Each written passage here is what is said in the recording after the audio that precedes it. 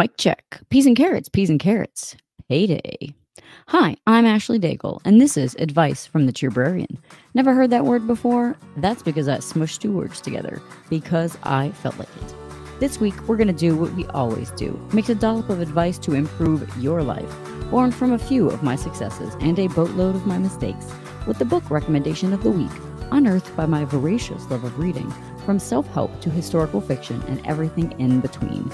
This week on the pod, we will be talking about therapy, how to find a therapist, how to make the best of that situation, and how they might be able to help you. Also, I've got one brag about someone having what I would say is a delightfully fun midlife crisis. If you like what you hear, and I really hope you do, please, pretty please, with two cherries on top, tell two people about this podcast and send them a link to an episode, because direct word of mouth is huge for a little pod like mine. And now, let's get into it. Before we get into today's topic, I have to say that I am pretty excited that I am wrapping up season 1 of this podcast. What does that mean? Well, it means that I arbitrarily decided that 13 episodes would make up a season and that this is the 13th episode, and thus I finished the season. It's like this nice little validation treat for me to say that I completed something arbitrarily based on the parameters that I created. So, yay me. I've always liked the number 13, so that's what I'm doing. So, I hope you enjoy this episode, and I hope that you've enjoyed the first season, and I intend to have many more to come. So, thanks for coming with me on this journey together.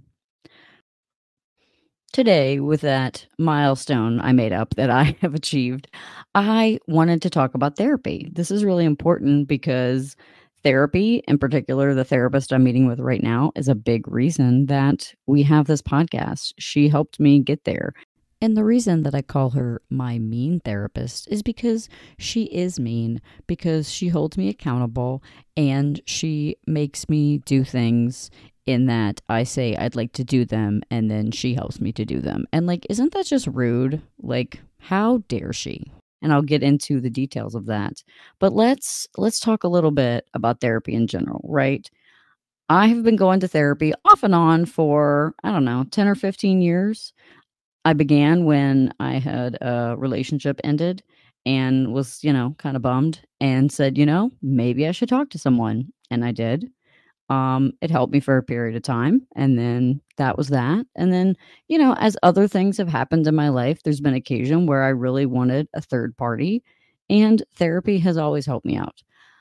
I know that this can be taboo. It's gotten better nowadays, right? It's less taboo-ish to talk about therapy in certain friend groups, in certain age brackets, maybe in certain parts of the country.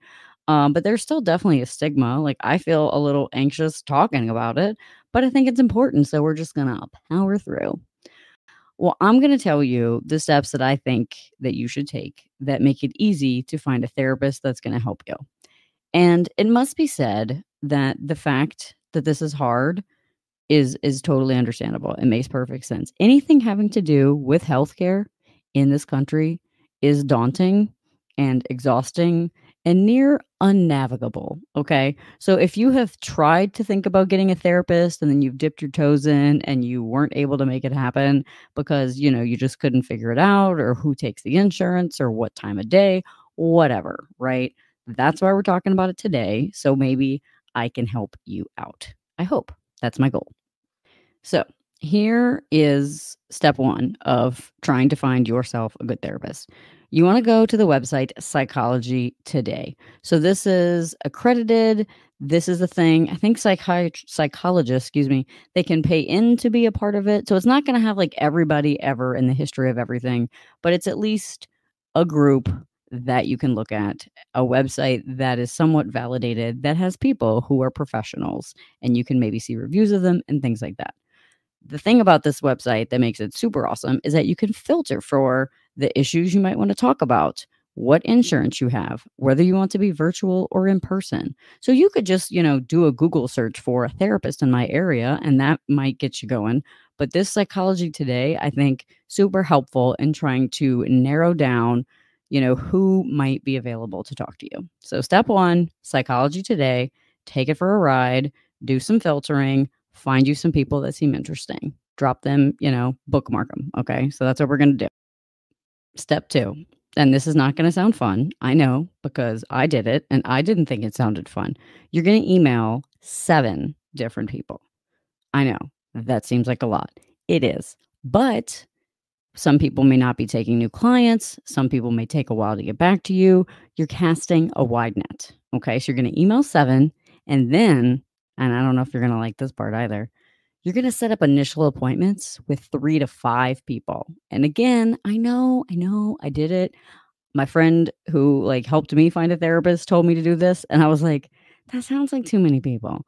But listen, it is not about finding the first person who is closest to you who can get you on the calendar. That is not the way to find yourself a successful therapist.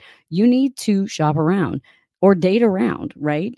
Just think of it like you are forming a relationship with this person. You need to be able to trust them. You want them to be able to help you. And that can't necessarily work with the first person you pick out of a phone book. So you need to schedule 3 to 5 initial appointments. Some people will do these and they do like a free little 10-15 minute consult. That might be enough for you to get a sense of a person. Maybe it isn't. Maybe you need a full calendar appointment and it will take time. And I know, but guess what? You are worth investing the time in. So do what I'm telling you to do. Please just try. Just give it a try.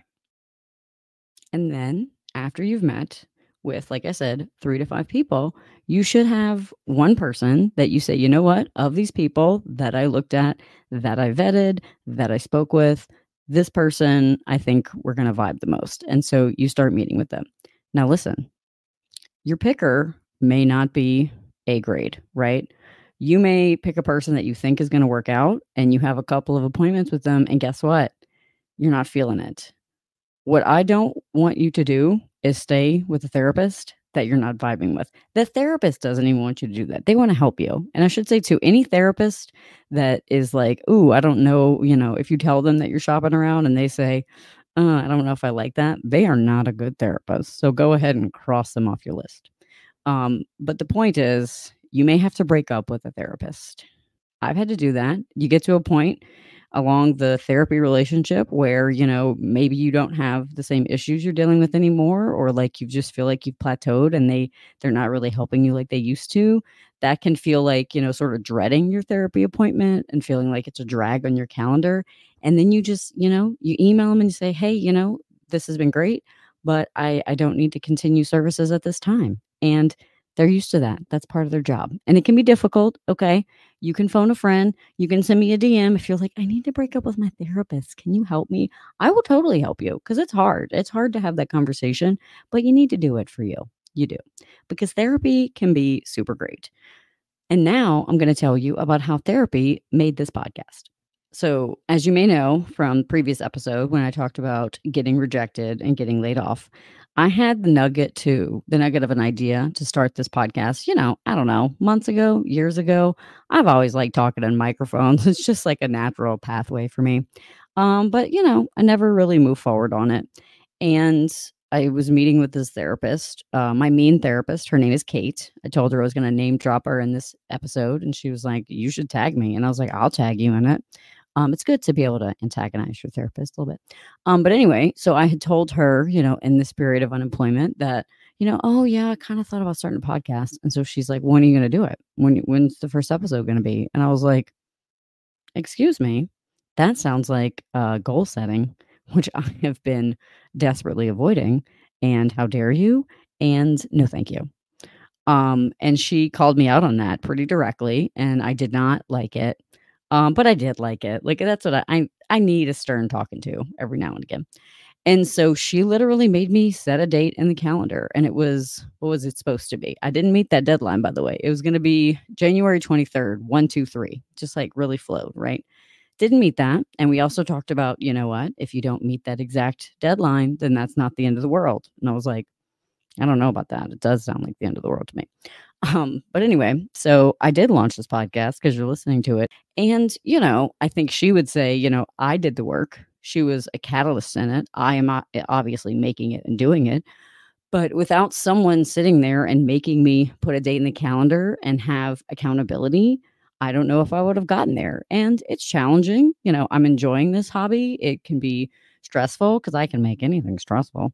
But I'm glad that I'm here. And so for me, therapy, a therapist, a good therapist is someone who can hold a mirror up to you and can hold you accountable and help you do the things that you want to do and you say you want to do, but are just having a hard time getting there. So I encourage you to talk to a therapist, find one, and see how that journey goes for you because I think it could be a good one.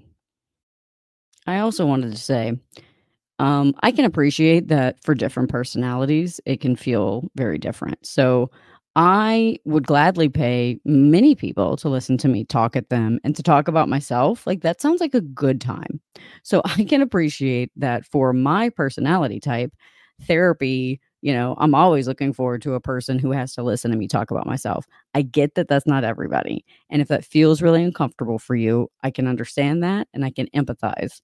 But try to think about something in your life that maybe you want to try to do and you haven't been able to take the steps there, or something that you feel like is holding you back, and think about what it would feel like to move past those things to make progress. So try to focus on the goal, and then maybe you'll have a different outlook to trying therapy. And with that, we are going to move into the unrequired reading of today's episode.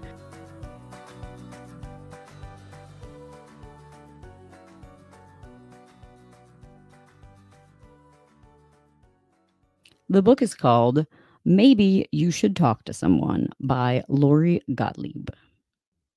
And, with a lot of things, books can be a foray into having a greater understanding of it.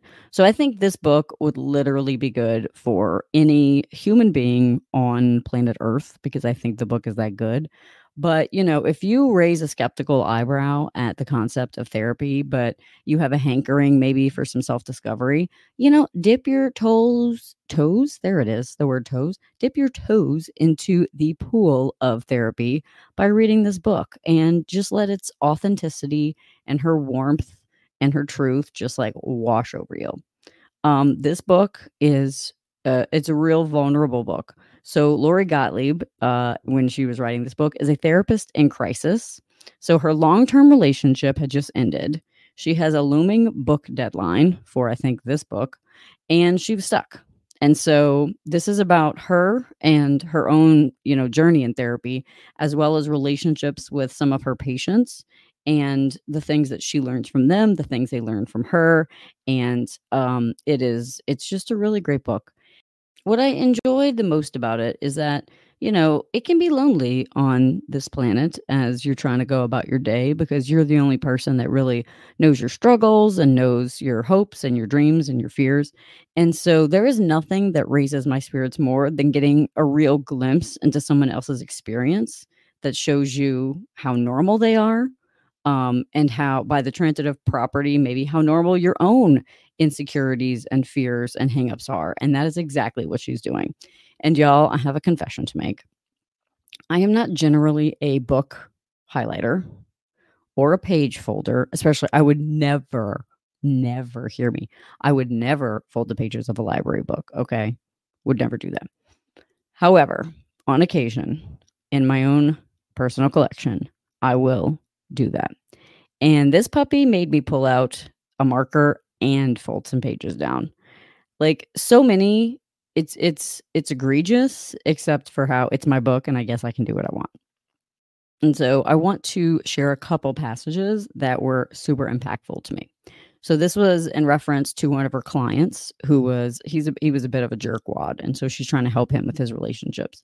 And so she told him, when working with couples on empathy, often I'll say, before you speak, ask yourself, what is this going to feel like to the person I'm speaking to? Oof, right? Like, I know I am an external processor. The words are out of my face before I've even considered the end of the sentence. And so it can be a real challenge for me to think about what the other person's going through or what their experience is today and how they will receive what I'm saying. So that little tidbit, that certainly got probably like a double highlight. The next section, This was in reference to helping her young son cope with her breakup. So her relationship ending, her young son knew the person. And so she said, I stopped talking because nothing I said would help him right then. He was going to have to feel sad. Now, let's raise our hands if we are fixers and we want to fix things for people. My hand's up. You can't see it because, I'm probably not going to put this video up. But if you're a fixer, if you're somebody that's, oh, what's wrong? Well, are you sad? What's going on? Sometimes there's nothing you can do for the people you care about. You cannot fix the moment. They have to just feel it, whether it be sad or anger or whatever. And that's a tough lesson. And then the last part that I will share from this book. This is a longer chunk. But so this was in reference to what often happens when people have a life event and start therapy. So she said, here people procrastinate or self sabotage as a way to stave off change, even positive change, because they're reluctant to give something up without knowing what they'll get in its place. The hiccup at this stage is that change involves the loss of the old and the anxiety of the new. Although often maddening for friends and partners to witness, this hamster wheel is part of the process. People need to do the same thing over and over, a seemingly ridiculous number of times before they're ready to change. Lori, I mean, next time just at me, just send me a personal email. You don't have to put this in your book because you clearly wrote this about me because I know the ringer that I put my friends and family through when I am trying to do something new, like this podcast, for example. And, also, for example, procrastinating recording 2 days episode. I was excited to do it. I knew I was pumped about the topic. I really want to share it with people, but still, it's hard to put yourself out there. And so I keep procrastinating and self-sabotaging as I'm trying to make this thing I care about because it's new, because it's different, because I'm learning. And, preparing to record this podcast and rereading, excuse me, that section, I was like, woof. Way to go, past Ashley, for making a note that would help future Ashley. So anyway, Lori Gottlieb's book. There is also a workbook. I own it. I haven't done it. You could check that out too if you're more of a workbook person, but I highly suggest her book. If you're interested in making a change and taking a step outside the usual, she is here for you with her authenticity. Next up, we have one of my favorite parts of the week. I'm gonna get to brag about somebody. Yes, yes, I'm excited. Do do do do do do.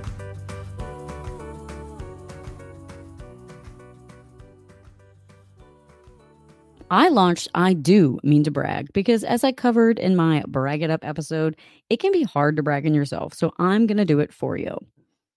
Bwah, bwah, bwah, bwah, mouth air horn. Bwah, bwah, bwah, bwah, bwah, bwah, bwah, bwah, bwah, bwah, bwah, bwah. That also went a little Doctor Who in there if you're familiar. New season just launched. Anyway, without further ado, this week's brag is for Pam Moore, and it is a stand up brag. So Pam and I connected on Facebook where I was out looking around for people to brag on. And so she has always wanted to do stand-up comedy. It's always been just an interest of hers, a passion, but she never quite made the jump to do it. A friend of hers was teaching a stand-up class and, she trotted out her usual excuses. She was like, I don't have the money. I'm too busy. But then she learned that two other friends were taking it. So then she thought about it a little bit more. But what really put her over the edge was that she had a chance meeting with an old friend of hers that had had cancer. And this was a person who was her same age, had kids the same age as hers. And so it was just this strong reminder that you don't know how long you have. And so she said, life is short. What am I waiting for? And so at the age of 45, she has embarked on this stand-up comedian endeavor and by all accounts is having a blast. I'm sure having challenges and struggles with it, but definitely excited to be putting herself out there. So applause to you. Standing ovation. Imagine a crowd at a small comedy club. That's what I'm trying to invoke for you. Way to go, Pam. So my take on this brag is that Pam is doing the thing, right? It is hard to put yourself out there and take a chance, and it is easier to let excuses and doubts and old patterns win the day. But, maybe today's the day or tomorrow's the day. Maybe today you're busy, but tomorrow could be the day you finally take a step to do that thing you're wanting to. And the other important thing I want to say from this story to think about is the accountability piece, right? One thing that tipped the scales was that she knew that two other friends were doing it. So there is power in trying to align your goals with what other people have going on, and then you can help each other out. So, speaking of, I would be very excited to cheer about your goals, and it would be a bright spot in my day to brag about you. Yes, you. I'm talking to you. You in the car. You, I'm talking to. So if there's something you're proud of, whether it's a big goal you've achieved, a teeny step forward you're taking, something you've reconfigured in your life, finally taking the recyclables out, getting the stuff for donation, finally off to Goodwill, whatever it is, I'm proud of you and I want to talk about it. And now it is time for us to say ta ta for now. So that's it. Today's episode. I'm done. I love a little recap because life is busy and I want you to have something to take with you. So, what the heck did we do today? Well, the unsolicited advice of this episode was to find yourself a mean therapist, or really, whatever kind of therapist you truly need. Do not be afraid to shop around until you find someone you click with. In unrequired reading, I recommended Maybe You Should Talk to Someone, a therapist, her therapist, and Our Lives Revealed by Lori Gottlieb, who is going to give you a very authentic take on the human experience. And last but certainly not least, I gave big ol' props to Pam for standing up and doing stand-up comedy. And please follow and review wherever you pod and join the Cheerberry on Instagram or Facebook by following me at the @Cheerberrian handle. That's where you can see resource links and other goodies. Now go on, get out of here. Wave at a stranger. Drink more water. Okay, bye.